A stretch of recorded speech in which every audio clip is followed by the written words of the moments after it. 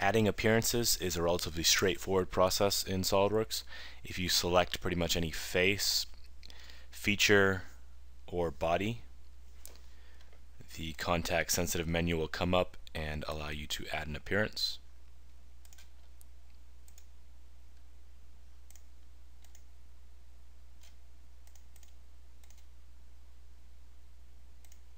And you also have the appearance column in the display pane. And this, you can apply appearances to everything but faces. Faces you'll have to select out within the workspace. You can also drag in appearances from the right in the appearances folder.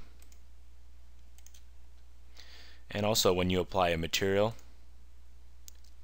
you get an appearance, or there's generally an appearance associated with that material.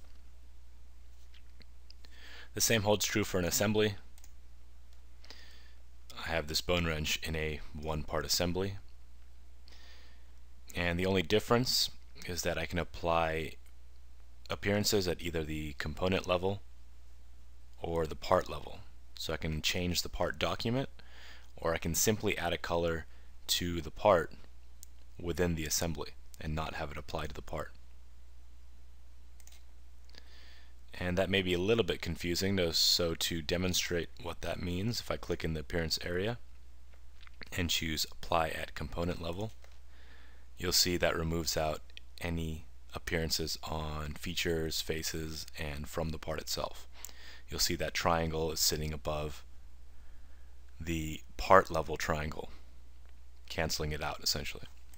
If I wanted to remove that out, I could always click in and remove that appearance. You saw underneath that pull down there's also remove all component level appearances when you do have those in the assembly. Aside from that, in this video I won't really talk much more about assemblies, and I'll just focus on applying appearances at the part level. So I'm going to go ahead and remove out all of my appearances that I currently have. And I can remove individual appearances, or simply go to remove all part appearances. So that removed out all of my appearances, including the material appearance. So if you go back in, go to appearance, you can see what it should look like. And if we just apply all those material settings back in, it'll bring back that appearance. And once again, if you want, you can remove out this appearance. And you have roughly all the same appearances as well as a few extra in the appearances tab. And the nice thing about material appearances is they tend to come with a texture, and that texture gets retained even if you change the color. So you can see here it's almost as though I have a green stainless steel. If I did do remove all appearances and then add the green, it won't retain that stainless steel texture.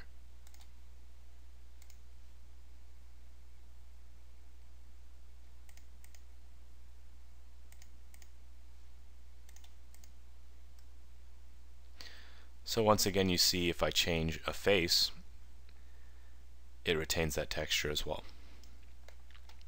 So to change a specific appearance of a face, feature, or body, or the entire part, if we click on this face, for example, and come to the appearance, you'll see I can choose from the face, the feature, the body, or the entire wrench. In this case, I only have one body, so it's going to apply to the entire part. If I did quickly create a disjointed body,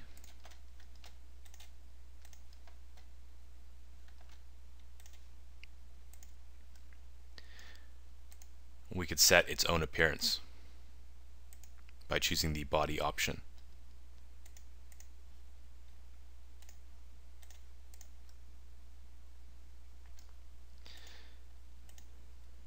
And if you select out the appearance from within the feature manager, it's going to automatically apply to whatever level you selected. In this case, we selected a body. If I came down and selected an extrusion and change the appearance, either by clicking here or into the column, now I can go ahead and change out that feature. Now instead of just these faces changing, since I have two cuts, it's going to apply to both. And I could do the same to the other cuts if I wanted.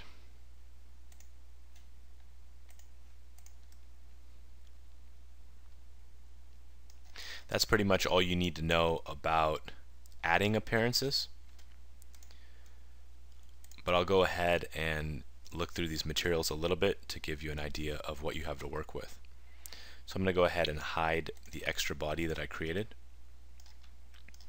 And I'll go ahead and remove all the part appearances. Once again, one of the benefits of the textures from these materials is that if I, for example, bring in a painted appearance and choose car,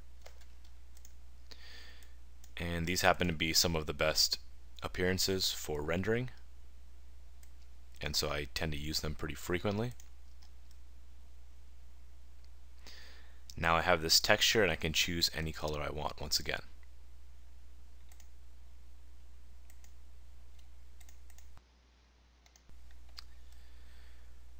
And within the appearances, you can also choose a secondary color.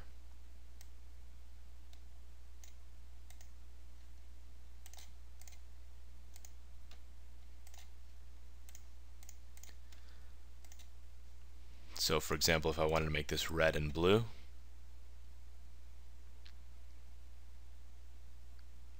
I can have this reflect different colors as it's rotated around.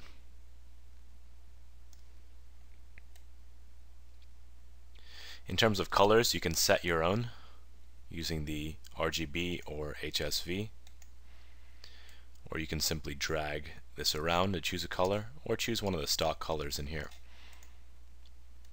We also have options for the setting for the color, and these will apply. You notice these aren't changing. These will apply if we don't have a texture present.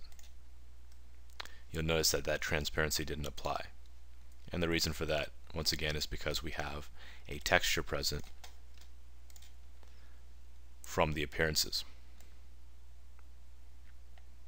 Lastly in here is display states, and if you want to know a little bit more about display states, I talk about them in the assemblies section.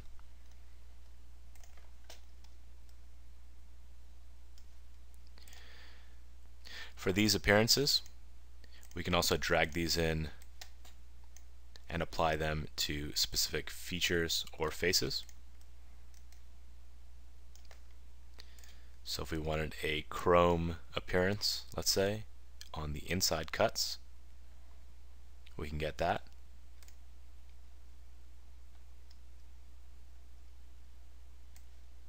We can also choose out multiple faces if we come in and edit the appearance. And you'll see in the selected geometry area, we can also choose the level that we want to apply the appearance at. So if I wanted to select several of these out,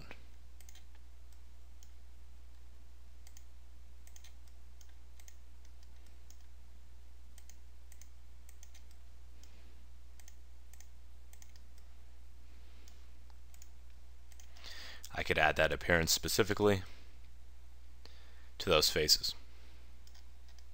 So you can see there's quite a bit you can do with the appearances. It just comes down to how far your imagination will take you.